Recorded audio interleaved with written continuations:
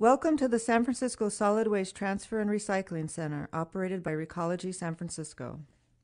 Most people call us the dump, but the correct term is transfer station because everything received here is sent somewhere else, including recyclables, materials that can be composted, and residual materials, which is what most people refer to as garbage or refuse.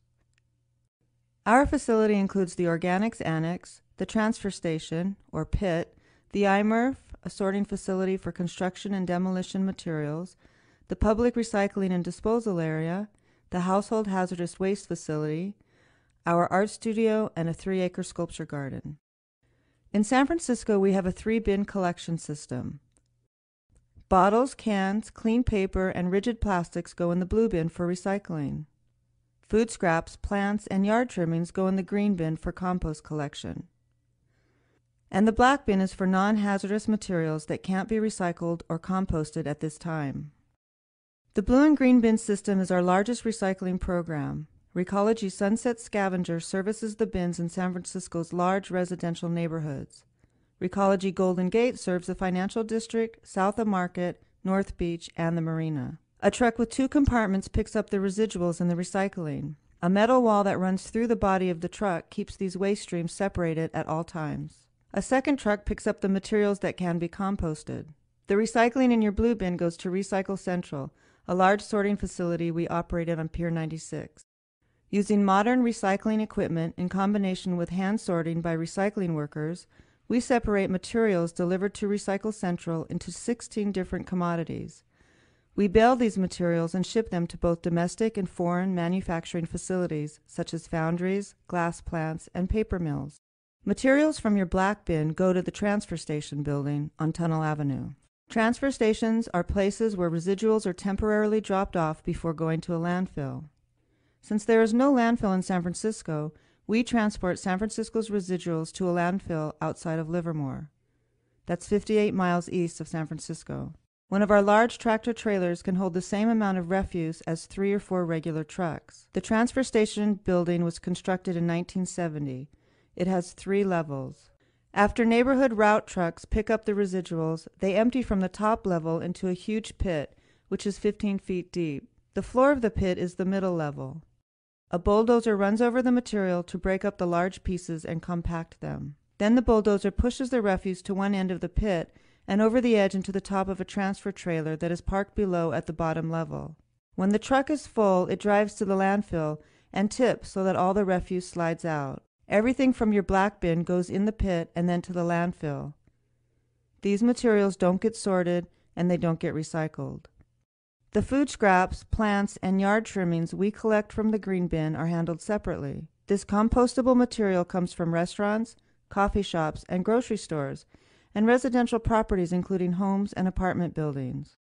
The compost collection trucks unload in the Organics Annex. This material is then loaded into transfer trailers used only for compostable materials and taken to modern composting facilities owned and operated by Recology. At these sites, food scraps, food-soiled paper, and plants are ground up, placed in aerated rows, and covered with reusable tarps.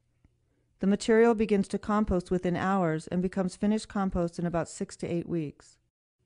Compost returns nutrients to the soil and helps protect topsoil. Most of our compost goes to local vineyards and farms. These vineyards and farms use compost to grow cover crops that sequester carbon deep in the soil. When people build, renovate, or knock down buildings, we collect and recycle the wood, metal, concrete, sheetrock, and cardboard. Construction companies rent a debris box to hold these materials, which we sort in our IMRF, which means Integrated Materials Recovery Facility.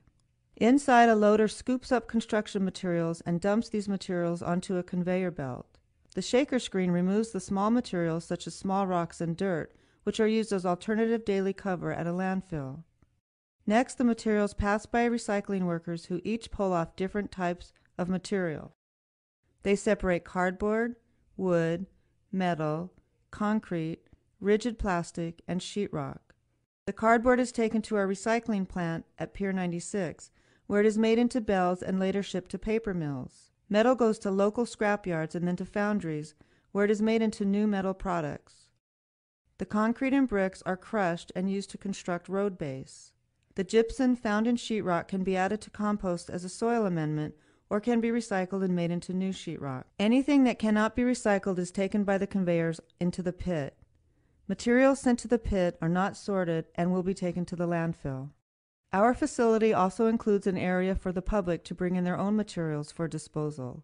Often referred to as the dump, the public disposal and recycling area is used by customers who are often building contractors, landscapers, and businesses, but anyone can bring in a car or a truckload of materials they want to discard. Customers check in at our scale and weigh in, then after discarding their materials, they stop at our second scale to weigh out. Their fees are based on the difference between how much the truck weighed before and after they dumped. At the public disposal area, we save large items that can be reused from going to the landfill. This program, called Perfectly Good, directs furniture and other items that are in good condition to a network of thrift stores.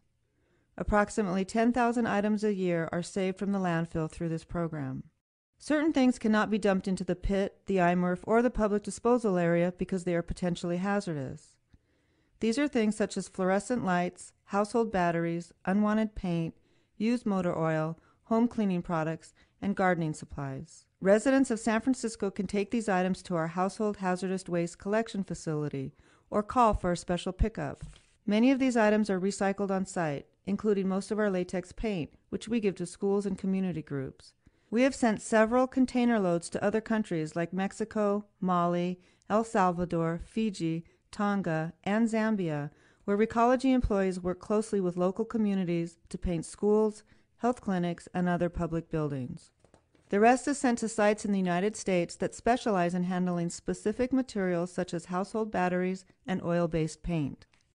In order to discourage seagulls from gathering at the transfer station, Recology employs a falconer to bring trained hawks to the facility each day. They don't attack or hurt the seagulls, but their presence does scare and intimidate the gulls. This is the most ecologically sound way to discourage seagulls from eating or transporting refuse away from the facility, and results in a healthier bird population and a cleaner local environment. Recology has adopted innovative approaches when it comes to running our facility and getting the word out about resource conservation and recycling. We host a one-of-a-kind art and education program which was implemented in 1990. Recology San Francisco's education program provides tours for over 5,000 children and adults annually, and the Artist in Residence program enables Bay Area artists to make work from what people in San Francisco throw away. Artists are selected annually through a jurying process, work in an on-site studio for approximately 4 months, and have access to materials in the public disposal and recycling area. Artwork is presented in public exhibitions, including downtown office buildings and galleries, and is also located in our sculpture garden on the hill behind the transfer station. The program is a unique way to get people to think about their own garbage and the environment. Reducing, reusing, recycling, and composting are simple things we can all do every day and are truly effective at helping protect the environment. We hope you have enjoyed learning about our company. We have worked hard to help San Francisco surpass its recycling goal of 75%, and we are now looking to help the city achieve its goal of zero waste.